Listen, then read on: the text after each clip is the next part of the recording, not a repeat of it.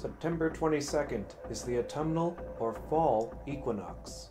Simply put, the equinox means parts of the globe receive nearly equal amounts of day and night. The seasons and weather change, and even the stars shine differently.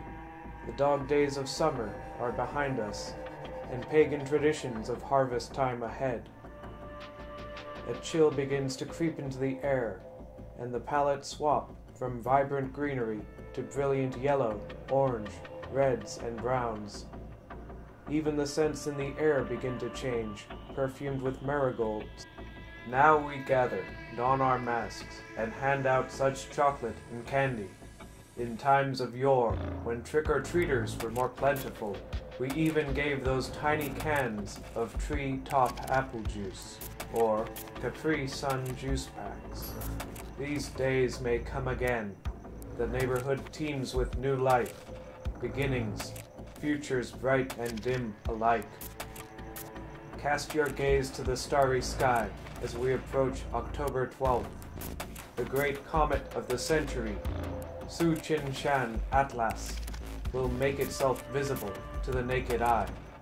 Tsuchinshan-ATLAS presents the chance to wish upon a real shooting star, the cosmic stuff of myth and legend.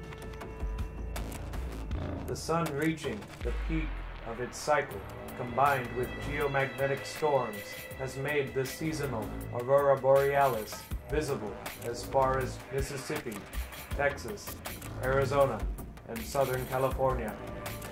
At this time of year, at this time of day, localized entirely in my kitchen, and no, you cannot see it.